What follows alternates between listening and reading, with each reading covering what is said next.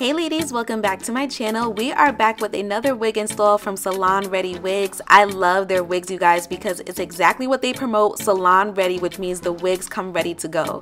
Today I'll be showing you guys their new M-Cap 9x6 lace closure wig. This is an HD glueless lace. It also comes pre-plucked, pre-bleached, and pre-plucked as well. They do consider this lace to have tiny knots, which basically means the knots are non-existent, which means a better melt. This is a water wave texture and I have it in 24 inches. Now I can't remember the density off the top of my head, but as you guys saw, this wig is really full. Now take a look at that lace, you guys. Once again, they send you this lace pre-bleached with tiny knots, which means the knots are non-existent. You can definitely tell that. And as you guys can see, the wig cap in itself is a nice dome cap with an adjustable strap, and it does have 3 different combs inside of the wig, but those combs are removable. Alright, so let's go ahead and jump on into this wig install. So I'm going to give you guys some more close-ups. Look at that lace from you guys. Again, this is their M-Cap 9x6 lace closure wig, so you have a lot of lace room, which basically gives you the look of a frontal, however it is a closure.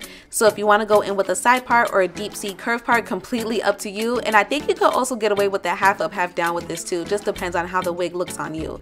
So after I went ahead and added some foundation onto that lace and adjusted that adjustable strap, I went ahead and threw the wig on. Now once the wig is on your head, you'll be able to see exactly how the wig is fitting. So if you need to adjust the adjustable strap a little bit more, you can definitely do so. That's normally what I do. We are doing a no glue type of wig install, completely glueless, so it's extremely important that the lace is laying extremely flat. This wig cap on me was fitting very well. The lace in itself was a little loose, but we'll fix that in just a second. But first I'm going to go ahead and secure my middle part. I am doing a middle part today, and I'll be using my wax stick and my hot comb just to secure that part in place and also get all of the hair away from the lace. That way I can see what it's really looking like and add a little bit more foundation.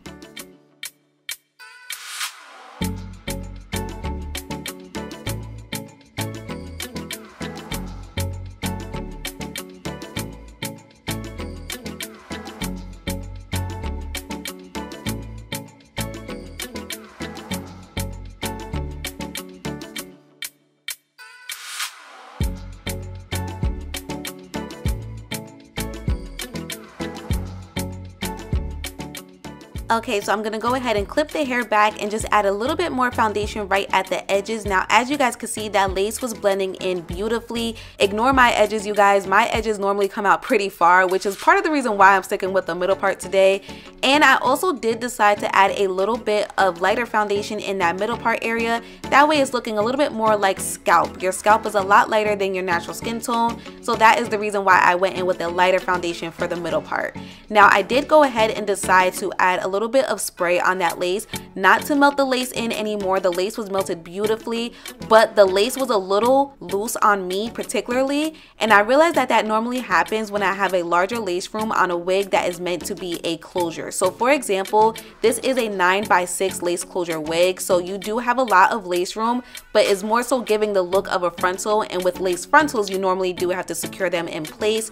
So I did realize that the lace was just a little bit too loose for my preference, so I just added some spray just to secure her down and make sure she didn't move anywhere. But the melt in itself was beautiful. So if you normally watch my wig installs, you know exactly what comes next. I like to make sure that the top of my wigs are laying extremely flat. Please remember to not run this hot comb through the curls. You do not want to damage the curls. You just want to do it at the very top. That way the wig is laying as flat as possible and it's giving a more natural look to it. You guys ever see when someone's wig is looking extremely bulky at the top? It's most likely because they didn't do this method. So I just went in section by section, used my wax stick and my hot comb to really smooth down the top of the wig.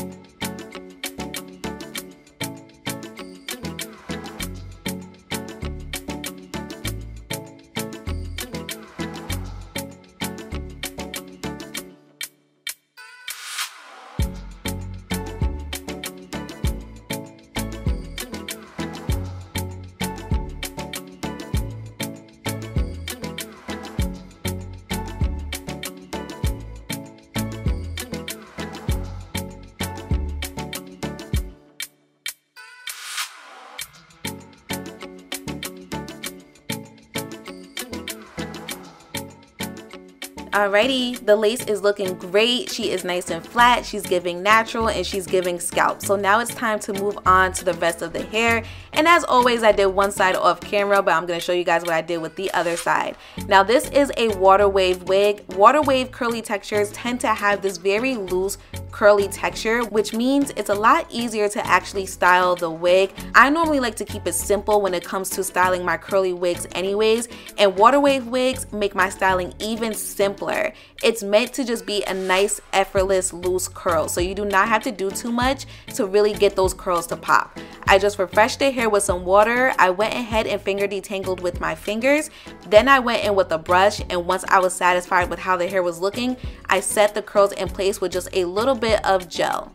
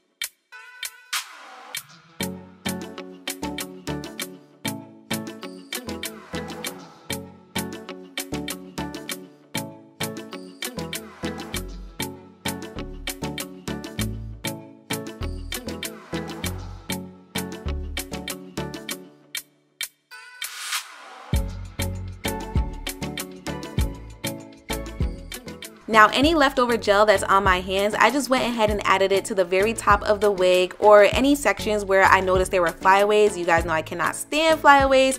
I want the hair to look very nice and neat, alright? Now you can let the hair air dry if you choose to, or you can use a diffuser. Me personally, I do not have a diffuser, so I did go in with my blow dryer off camera on cool, and I just went ahead and blew out the hair.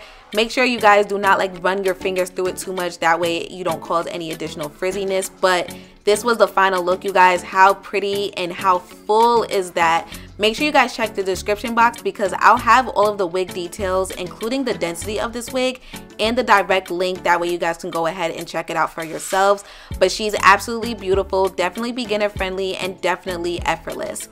I also didn't have a crazy amount of shedding on the floor, which is great, and also no tangling. This is a water wave unit, so water wave wigs tend to have like little to no tangling whatsoever, so she was real simple.